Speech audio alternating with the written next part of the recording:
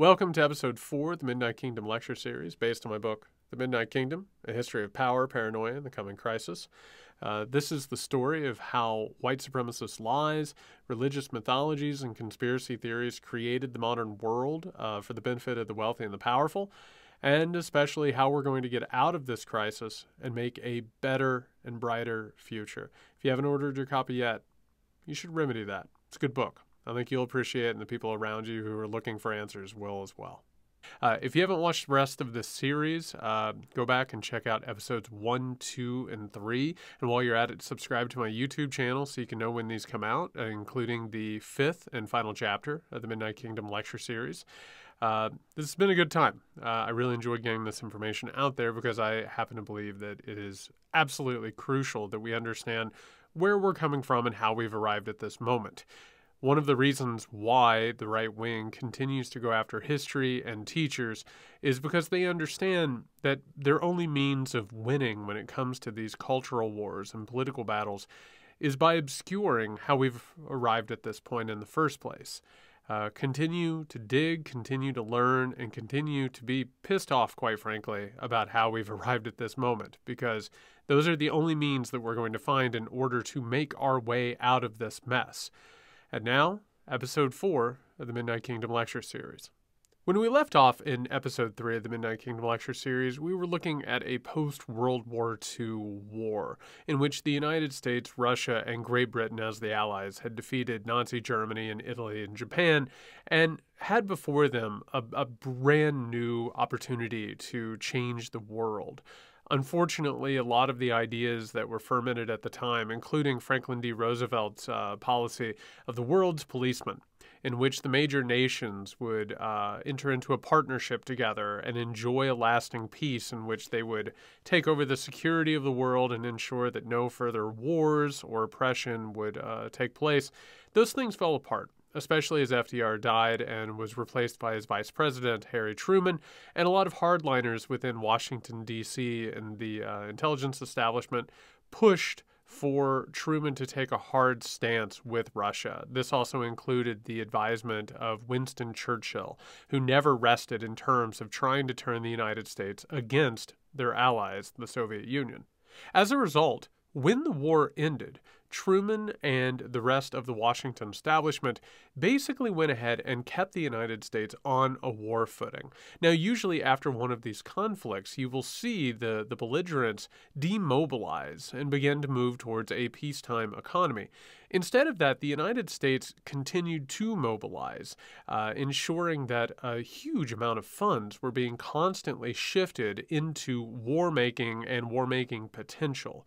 This, by the way, would lead to what Dwight D. Eisenhower, actually one of the architects of the project in the first place, would eventually call the military-industrial complex.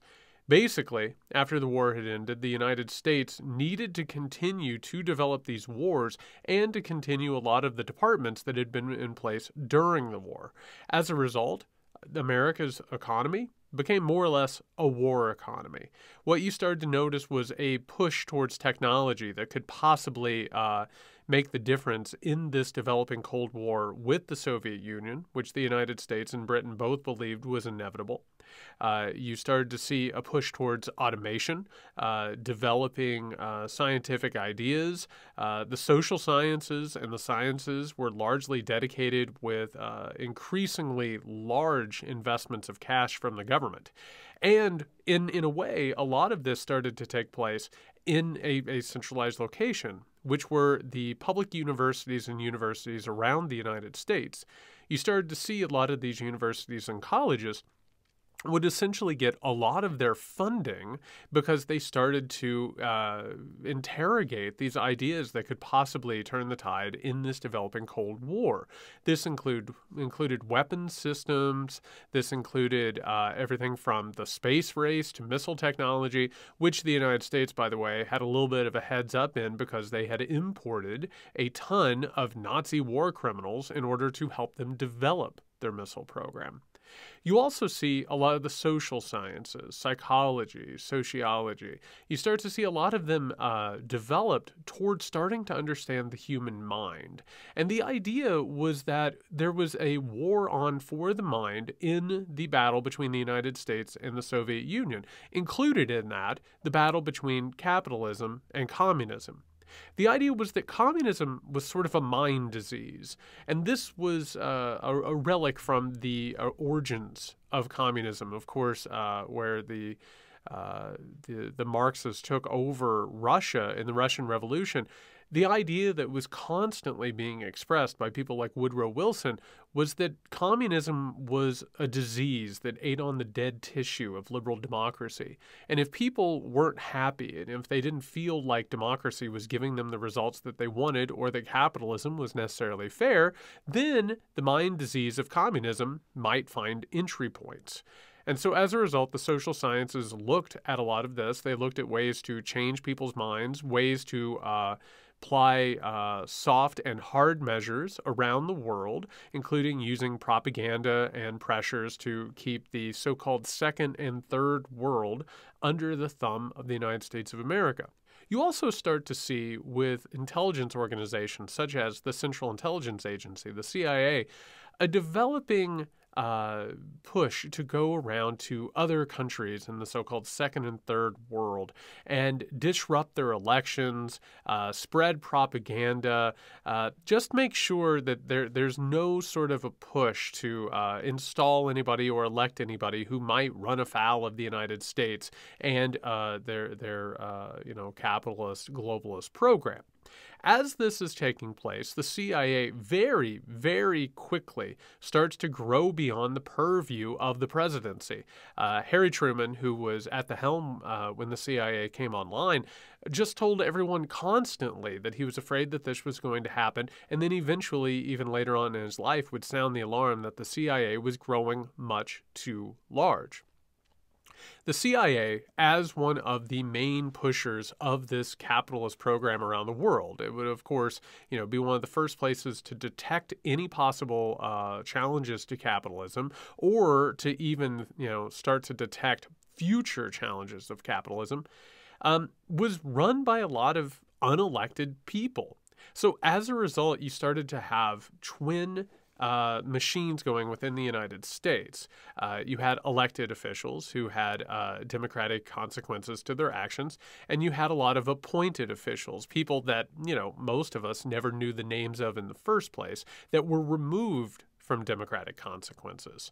Now, in a lot of ways, this was the target goal of administrators. People, again, who, through people like Woodrow Wilson, wanted to create this sort of technocratic class of people, these experts who would sort of run things behind the scenes as the rest of us gazed upon the maze and the construction in awe. You started to have the development of what is now called, in our modern parlance, the quote-unquote deep state. Now, I want to go ahead and say very quickly, undoubtedly, you've heard of the deep state and a lot of these conspiracy theories that echo the anti-Semitic conspiracy theories that we've covered in past episodes. So when somebody like a Donald Trump or people on the right wing, they talk about the deep state, more or less this is wink, wink, nudge, nudging. This is sort of trying to tell people that there are shadowy figures that are pulling the strings. But in fact, what we're talking about is an administrative technocratic state, which is what developed in the United States of America and a lot of the major Western powers. It made sure that there was a continuity of purpose that took place behind the scenes, largely away from the purview of elections. Now, one of the best examples of how this has taken place involves John F. Kennedy, the president elected after Dwight D. Eisenhower, after Eisenhower had warned us about the military-industrial complex.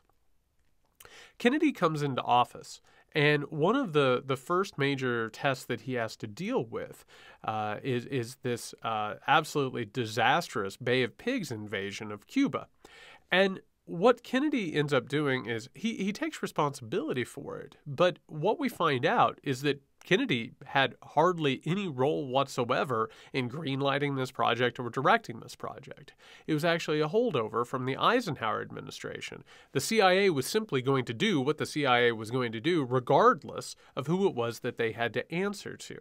And Kennedy and other leaders around the world, including people like Charles de Gaulle, would say, I think some of these intelligence agencies, I think some of these groups that are beyond democratic purview, I think they're off their leash. I think that they're doing a little bit too much on their own, and they're actually threatening the democratic process. They're actually threatening liberal democracy as it stands. But what you see with the CIA and even the FBI in the United States is you see these intelligence apparatuses that are constantly fighting against anything that they perceive as a threat to their agenda, which is this capitalistic, American-led agenda. As a result, both the FBI and the CIA, against its own charter, spy on their own people. They violate constitutional rights left and right.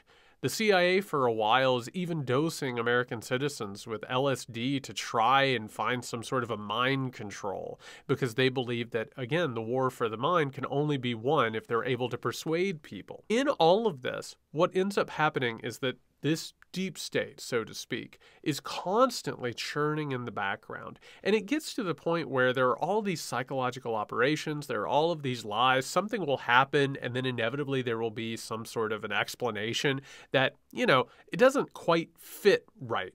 It feels like something is happening in the world because something is happening in the world. There are all kinds of people clandestinely acting in order to try and push an agenda and try and shape the world according to their own whims. There grows this culture of conspiracy theories, of distrust. And of course, by the way, none of this is helped with the assassination of JFK. It suddenly starts to feel as if something is gaining a momentum that we can't necessarily put a name to, that we can't necessarily understand. And of course, the war in Vietnam is another one of those instances in which people look around and they say, why in the hell are we in this war? What are we doing? And then, of course, the drafting of young people into that war only increases the frustration with all of this. And so what we see happen in the 1960s and in the 1970s is the development of a multi-pronged social revolution that we got to take a look at why it happened and why it didn't succeed in the long run. By the time that the 1960s came around, there was a growing frustration with both the United States and the Soviet Union. The original idea was that the battle between communism and capitalism would provide an alternative for people to choose between.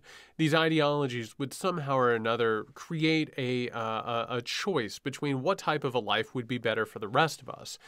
But the Cold War, unfortunately, was a battle between two superpowers over resources and power, as opposed to an ideological battle between capitalism and communism.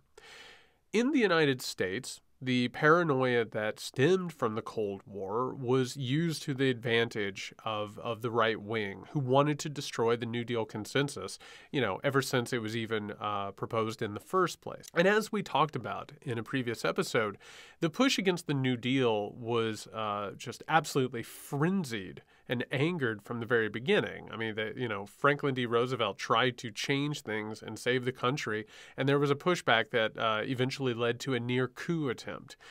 In all of this, though, by the time that the war was over, the Republican Party and some of the more moderate elements of the Democratic Party started to push back against the New Deal idea that the government should be investing in the welfare of the people, that there should be a social safety net, that, people should be put to work, that the government should make sure that people's lives are better and longer and that they're more fulfilled and safer.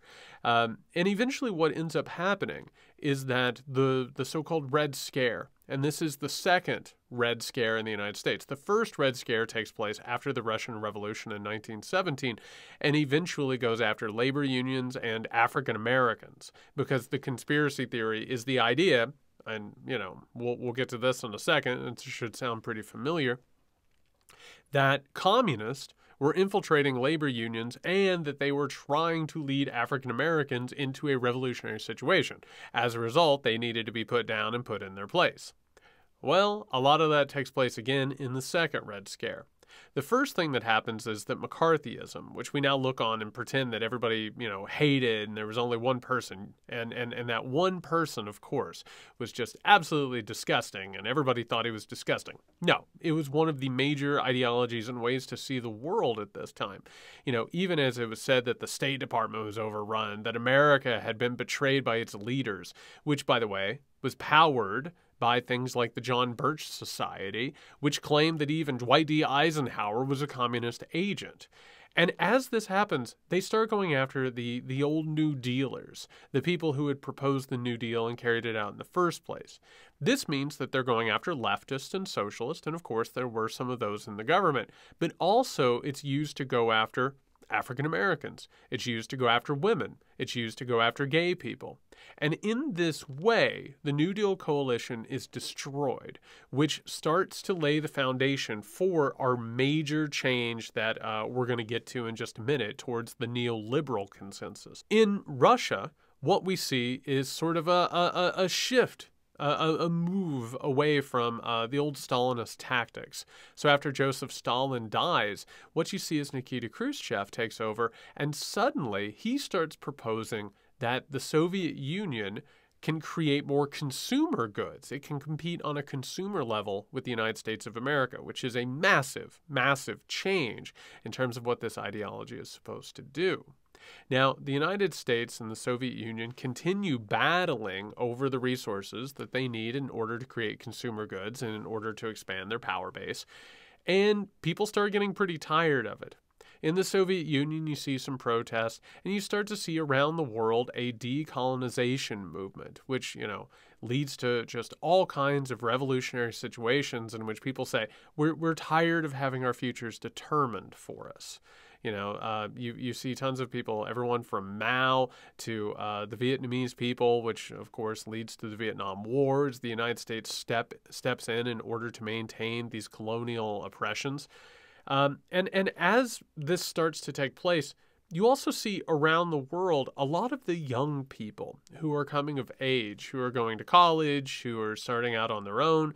They start saying, we're tired of both the United States and communist Russia, the Soviet Union. We've seen what they have to offer, and we reject it. You see in Germany, a lot of the people, they say, you know what? Things haven't changed that much. We still have former Nazis in power. It just so happens that they're working alongside of the United States and these capitalist institutions. You start to see people say, no, the same fascists are in control. It's just a kinder, nicer fascism. You start to see people in France who say, we're tired of these patriarchal societies. We're tired of this oppression. In the United States of America, you have multiple movements that take place. Beginning, of course, with the civil rights movement, which is met almost immediately, and nobody ever talks about this because it's unpleasant. It's met with those same conspiracy theories. Martin Luther King and other civil rights leaders are accused of being communist agents. They say the only reason that these African Americans are protesting for reform and rights and human dignity is because they've been put up to it. Which again, to go ahead and recap something we've been talking about in this entire series, the Midnight Kingdom Lecture Series, this is the same story that institutional power and the wealthy always rely on. Here is the nation state. It's good, but guess what? There are people on the outside, communists, Jews, you name it, who are pulling strings to try and destroy the nation state. They're relying on liberal leftist traders and vulnerable communities such as African Americans as unwitting foot soldiers of this potential attack on the nation state. This is how they go ahead and square the circle in their minds as they go out in the streets and brutalize the civil rights protesters. Now, one of the reasons that eventually they're able to win this battle and push civil rights is because of the advent of mass media and television. The white middle class is forced to look on the television and in their newspapers and see the consequences of their own privilege. And one of the things that happens is it brings this problem to a boil. This is one of the reasons why it's so disgusting whenever people look at Martin Luther King, particularly on MLK Day, and say, oh, he wouldn't want protest. He wouldn't want disruption. It's a lie, and it's a lie that has been engineered in order to try and keep moments like this from developing. Along with civil rights, you also have other movements. You have the free speech movement, which is, as you look around the campuses around the country, you have the anti-war movement and the free speech movement that says, this insanity has to stop. We have to move beyond these patriarchal oppressions. We have to move beyond these hatreds. We have to move beyond this military-industrial complex, and we have to make a better way of life. And as that starts to develop, you see other movements beside it. You see the feminist movement that is starting to make great strides in terms of like equality, or at least the beginnings of equality. You see the gay rights movement that comes out of the Stonewall protest and a whole myriad of protests around it. And as you start to take a look at this, you realize that we're bordering on the edge of an actual full-fledged social revolution. When this happens, the institutional power has to fight back. And again, this ideology that we keep talking about, it relies on what you tell yourself to make the steps necessary. So why you can go out and brutalize people in the streets, why you can brain civil rights protesters, why you can shoot kids who are protesting the war, why you can go out and just absolutely hurt people in the streets as you've been raiding, their gay club. Now, as all of this is happening, the story continues that this isn't about reform, this isn't about progress, this isn't about individual rights or the need to move forward. This is actually just another battleground in the fight against communism. And in fact, it's this evil liberalism, this cosmopolitan liberalism that is just running amok, which is what the right wing and the conservatives tell themselves in order to justify the actions that they're taking. As a result, again, the FBI and the CIA are brought into this battle, constantly going after people, harassing them, violating their constitutional rights, undermining their organizations and their groups, because, like they see around the rest of the world with things like Operation Condor, they believe that the left is the most fundamental existential threat that the power structure faces. And what do you see?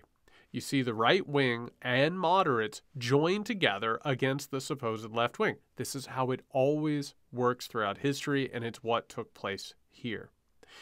Now, the Vietnam War, which of course is absolutely a horrific crime against the Vietnamese people. The United States never should have been there in the first place. In fact, the Vietnamese patterned their revolution after the American Revolution.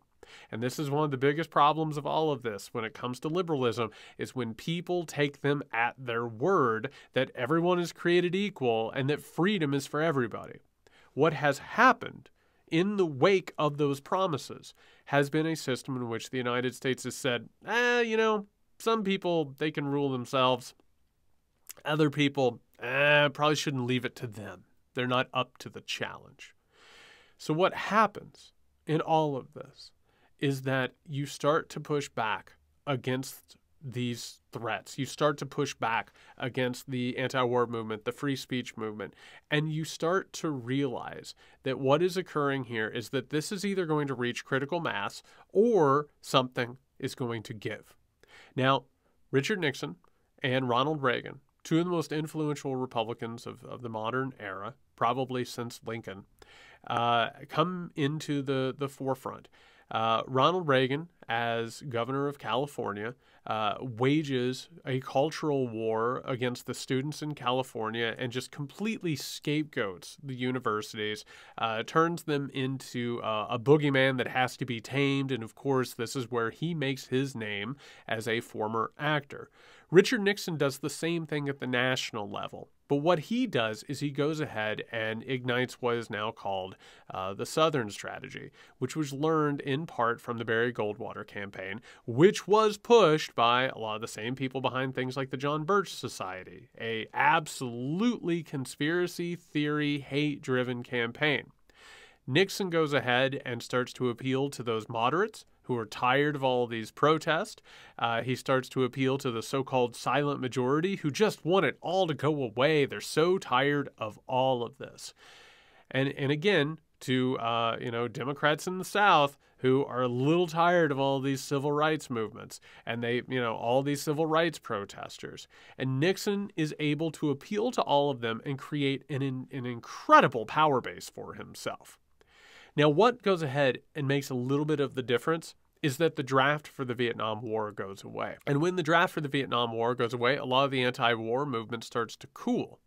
Also, going back to a through line that we've talked about in these episodes so far, there is also an economic consumerist appeal that changes things. Suddenly, those kids who are out there protesting, who are, listening to good music and getting high and living this sort of a counterculture lifestyle, suddenly, a lot of these corporations, they start selling them clothes that denote those principles as opposed to reinforce them. As a result, you can wear jeans all the time. That's great. Absolutely. You can go ahead and wear a band tee and, tell everybody who you are and what kind of a person you are. And by the way, it was an absolute dream for the consumer society, as opposed to selling, the old traditional gray flannel suit. You suddenly can sell God knows how many things based on the people that the people want to be. What ends up happening, and this is exactly what needs to happen in a consumerist overdrive society, you start having to think, who am I and who do I really want to be? And you project out to the world who you want to be. In this way, that social revolution of the 60s and the 70s, it fails. And what happens in the remnants of that failed social revolution is that there is a conservative reactionary pushback. It starts with Richard Nixon. It starts with a lot of what starts taking place in his administration. But it really, really takes off as you start to see things like the Powell Memo, 1971, in which Lewis Powell, who would go on to be a justice in the Supreme Court, basically sounds the alarm bell that the nation's wealthy need to pool their resources or else they risk having capitalism overturned within the United States of America. What he advocates and what eventually happens is that the nation's wealthy pool their resources and put together these projects that are based, by the way, a lot on the fossil fuel industry, which has known, by the way, that they were causing climate change going back into the 1950s, and a lot like the tobacco industry, which knew that it was causing cancer with its cigarettes. They start creating an alternate reality of their own choosing. They're paying off experts to go ahead and create studies that, break consensus. They start flooding universities with money, all while they're going ahead and discrediting the professors and academics and the people who are able to speak to these things and illuminate what has happened. And what occurs over these next few decades is an all-out war by the wealthy in the United States and around the world by extension, in which they realized that that failed social revolution was a canary in the coal mine moment, and that the universities and the young people and mass media, you name it, that if they are left to their own, and if this continued, then their own wealth and their own positions of power will be in trouble. And as a result, they pool their resources, they start pushing things, and then we start moving into the 70s and the 80s, and things really, really start to get weird. By the time Jimmy Carter was elected president of the United States of America, the office had had a little bit of its luster removed. Now, of course, we had already talked about Nixon, and eventually the Watergate scandal would result in his resignation from the office, and then the ascension of Gerald Ford to the presidency.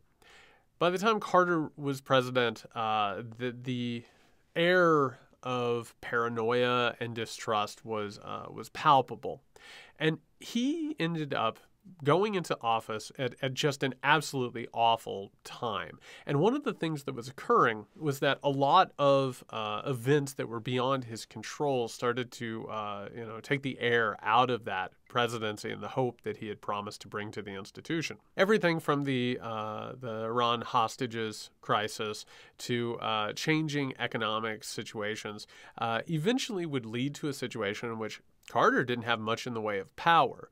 It basically, he looked up one day and had to fundamentally realize that the presidency wasn't the all-powerful institution that everybody had thought that it was. This goes back, of course, to the idea of the deep state, the administrative state, or, people like JFK and Richard Nixon, by the way, of believing that the machine was beyond the control of the president and maybe beyond control altogether. What Carter has to deal with is a problem that would end up being called stagflation. This is where the economic miracle that had taken place in the United States since the end of World War II. And a reminder, in World War II, Europe had been absolutely bombed to the brink of annihilation. The United States, had dealt, of course, with Pearl Harbor, but largely the infrastructure was completely fine. It was still humming. And as a result, as the United States took over the mantle of the most powerful country in the world from Great Britain, what you see is that, it starts to benefit from all of those circumstances. The middle class starts to grow. The so-called American dream takes off, in which everyone can have a house and a car and the newest, appliances from General Electric. By the time Carter is in power, though, that motor starts having a little trouble. It's not exactly functioning the way that it should anymore. And what Carter has to do is he has to start making concessions to neoliberalism. You see instances like the Volcker shock, in which you start to actually engage in austerity. You stop spending all of this money on these programs and such. There were tremors of this previously. People talk about Richard Nixon as, this far, far right individual, and he was, but he still functioned within the New Deal consensus. He still had to push programs and ideas and investments that were supposed to make the lives of the citizens better. By the time Gerald Ford took over, Ford, had instances like New York City about to go bankrupt and had told the town to go and drop dead. Carter ends up overseeing a lot of this austerity, not necessarily from his ideology, but because there's no other way around it. Whoever is going to be president is going to basically be pulled along with these economic and material conditions, and it has to be done. This doesn't make him very popular. Carter, gives a lot of speeches and talks a lot about people having to start doing without and look in the mirror and think about their consumer choices and start to realize that maybe the American way of life was out of control. Well, Ronald Reagan had other ideas. And when Ronald Reagan, who had cut his teeth as a culture warrior in California during the 60s and the 70s, when he comes along, he realizes there's a wonderful opportunity to just sell the American people a lot of bullshit. Instead of telling people, hey, you're going to have to do without, which is, quite frankly, pretty much of a bummer, he starts telling people, oh, it's morning in America. Everything's great. We're not in decline. We're on the upswing.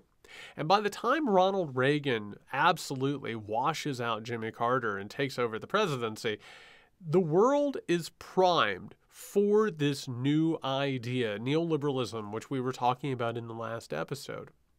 So what happens? We start drying up all of these social programs. We start pulling money out of these social programs that make sure that people who need it, the poor, the disabled, the older generation, that they will be taken care of. We get rid of that funding. We make sure that the government's not going to fund anything, really. And while we're doing it, we'll go ahead and deregulate things. We'll go ahead and, quote unquote, set business free. You start also decimating labor unions. You make sure that people aren't going to organize, that they're going to get paid less money to do more work. And I got to tell you, the market loves it. absolutely loves it. This is what the market wanted. It wanted to return to the old status quo before the New Deal. A reminder from our previous discussion, the Great Depression and the economic crises of the early 20th century was all because of concentrated capital and unregulated markets. Now, we're far enough away from that. We've destroyed the New Deal coalition. We've gone ahead and used Red Scare paranoia to get rid of all of its advocates and to also go ahead and bring the Democratic Party over into the middle and accept neoliberalism, which, by the way, is what happens whenever Reagan starts lapping them in these elections. You push neoliberalism. You see this in the United States. You see this in Great Britain, of course, with Margaret Thatcher. And all of a sudden, the main operating procedure within the United States, within Great Britain, within the so-called First World, it turns from a New Deal consensus, again, in which you believe that the government should take care of its people and should make their lives better, to a neoliberal consensus, in which the main operating factor is the idea that people's wealth, and particularly the wealthy's wealth, should be the main part of freedom, including economic freedom, which is the main type of freedom. Now, this doesn't mean that capitalism is at the heart of all of this, because capitalism involves fair markets. It involves competition. It involves choosing winners and losers. It involves choosing the groups of people who are going to benefit the most from this. Under Reagan in the United States alone, we see trillions, with a capital T, trillions of dollars redistributed from the middle and the lower classes to the wealthiest 1% of the country. Corporations absolutely go crazy with this. They are on their own to regulate themselves, and let me tell you something, they do not regulate themselves. Meanwhile, we have to go ahead and use ideology to make sure that all of this works. A reminder, again, ideology is a story that we tell ourselves to explain why we're doing something. Oftentimes, it's why we're doing things. Other times, it's a lie that we tell ourselves and others in order to sleep better at night. So we have to go ahead and use Christianity, much like it has been used since the fall of Rome, as we've documented on this series and as I documented in the Midnight Kingdom. You go ahead and start telling a story, and this is the story. 1.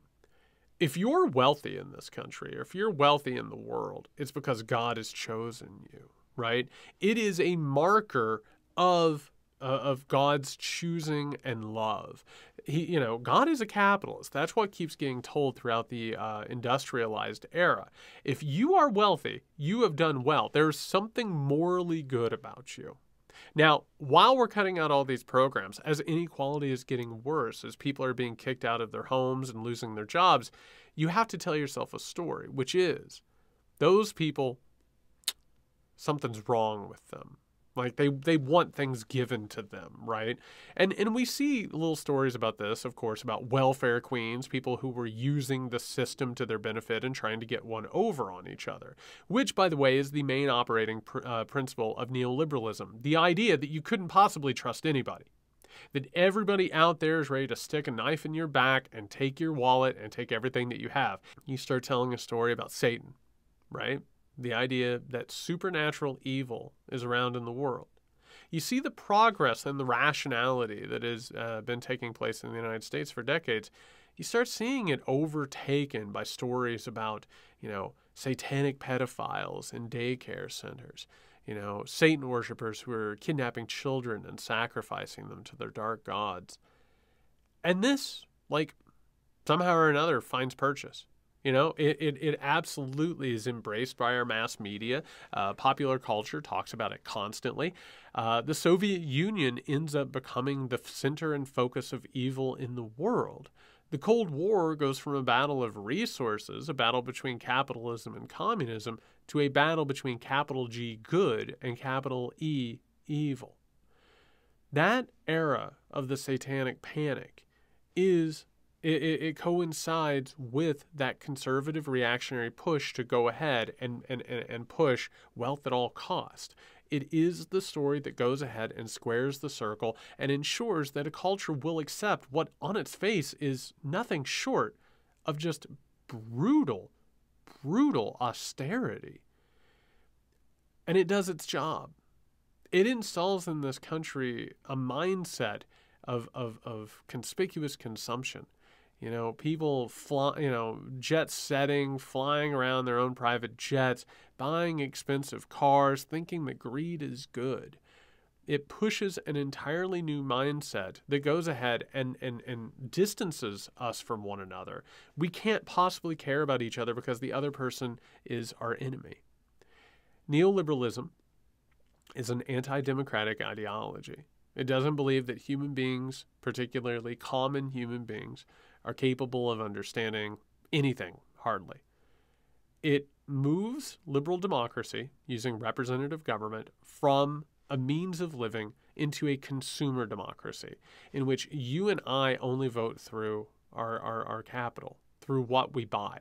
This, by the way, should sound familiar. It's why we're having constant consumer battles in this culture war.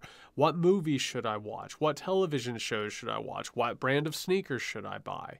What ends up happening is it diffuses democratic principles, including organizing, including solidarity, labor unions, you name it.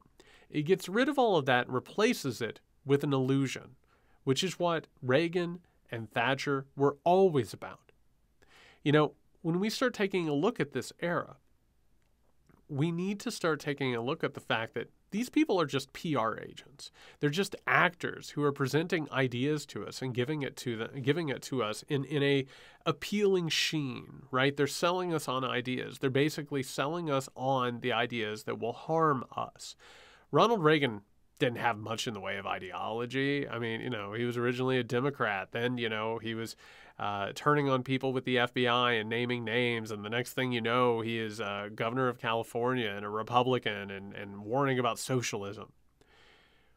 What Reagan does, though, is he takes a lot of these ideas that have been handed to him by institutes and think tanks that are funded by the billionaires that we talked about earlier with the Powell memo. He starts going ahead and just using their guides to the presidency, which is all neoliberalism. From the very beginning, that's all that this is. And he goes out and sells it to people and says it's, sunshine, morning in America. It's just a sales job. And the sales job is meant to make us vote against our own interest using fear of the other, the idea that other people are coming for us, paranoia of supernatural evil and conspiracies around every corner, distrust of the people who live next to us, the people we work with, and appealing to this want for an alternate reality in which all things are better. At least it will be for me when I make my money in an America where winners are winners and losers are losers. It fundamentally changes the reality of the world. Now, as I mentioned, when Ronald Reagan was racking up electoral victory after electoral victory, the Democratic Party in the United States of America had to kind of look at the situation and reconfigure and reconsider who they were. The Democrats had largely been a party that, represented workers, represented African Americans, represented women, more or less running on the idea that the inequality in the country was intentional and needed to be dealt with. It needed to change. What happens, though, in the 1980s going into the 1990s is that the Democratic Party says, you know what, Reaganism is won. We will never beat this. There's no possibility that we will ever fundamentally challenge Reaganism again. It's too strong. We have to change who we are. And as a result, the Democratic Party says, you know what, these groups, African Americans, the poor, women, they'll vote for us no matter what. What are they going to do? Vote for the Republicans? And as a result, they start moving in the direction of neoliberalism. They start reaching out to corporations, large donors. They start going after developing what you eventually would end up calling the professional managerial class, the people who make sure and overlook the workers and keep them on their tasks. The educated class, which is something we're going to talk about in the next video, in the final episode of the Midnight Kingdom lecture series. The Democrats end up winning a surprise election when Arkansas Governor Bill Clinton unseats sitting President George H.W. Bush. And under Clinton, what you see is a push of the Reaganist agenda in a lot of ways. Of course, what the Democrats come to understand, and particularly Bill Clinton comes to understand, is that you can go ahead and push Reaganism, but what made it really powerful in the political sense was the sense of optimism. George H.W. Bush didn't quite have that, right? He wasn't able to sort of inspire people with his agenda. He was a technocrat. Bill Clinton was able to put a human face on Reaganism, so to speak. But what we see in a lot of ways is the development of the modern Democratic Party. In order to appeal to centrist voters, so-called independents, we see a push against crime. We see a ton of money that is absolutely flooded into law enforcement and the prison industry. We also see further deregulation. Some of the most considerable deregulation takes place in telecommunications as we're starting to build up towards this modern era and eventually the internet digital age. And what happens is that we start allowing these big giant corporate mergers and all of a sudden people I don't know, Rupert Murdoch start buying up television stations and the airwaves. And you start having these massive conglomerates who are starting to determine everything that's happening in the country. What goes along with that is the development of free trade, or eventually the development of what has now come to be referred to as neoliberal globalism. As the USSR dies, and it dies for a variety of reasons. It involves a completely sclerotic leadership class, a complete system of distrust and dishonesty, an inability to go ahead and prepare for the digital age. I mean, it never ends. If you take a look at Joseph Stalin, his betrayal of the project from the very, very, very beginning probably dooms it. But what you see in the collapse of the Soviet Union is that the world structure starts being arranged according to the American international financial idea. You basically see a machine that is created, and it's always referred to by certain people as, of course, the first, second, and third world system. You have a first world, and again, it's really ugly when you think about it this way, but the first world includes the United States of America, the tastemaker, the hegemonic power. The first world countries, their citizens are going to have the best possible lives, right? They're going to have freedom of movement, freedom of speech, but they're also going to benefit from things such as cheap goods, luxury goods, everything that the world market can totally provide, right? And as a result, they'll go ahead and oversee the logistics of it. They'll think of the things. They'll be the creative types. And, if you listen to Bill Clinton's speeches, it's the belief that basically everybody, there's going to be a very thin group of wealthy people, and then everybody else is going to get sucked up into the middle class. Because what's going to happen around the world is the rest of the world will go ahead and comprise the working class. The second and third world countries basically are turned into nodes in a larger machine. There are going to be some secondary powers in there, but you're mostly going to see a lot of countries around the world where most of its resources are found. Their resources are going to be mined and then processed by the major powers. They're going to be able to get these goods cheap. And by the way, they're going to rely on dictators and anti-democratic leaders in order to make sure that there's never going to be any sort of a leftist movement in these countries. And this comes again after Operation Condor, where a lot of these people have been murdered. It is a really stifling, ugly thing that takes place in these countries. Their resources are taken from them on the cheap, and their people are forced into subservient roles.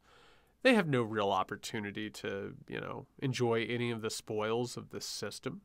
People can sit around and talk about how, capitalism has lifted so many people out of poverty. Well, it's also put a lot of people into poverty and into terrible circumstances.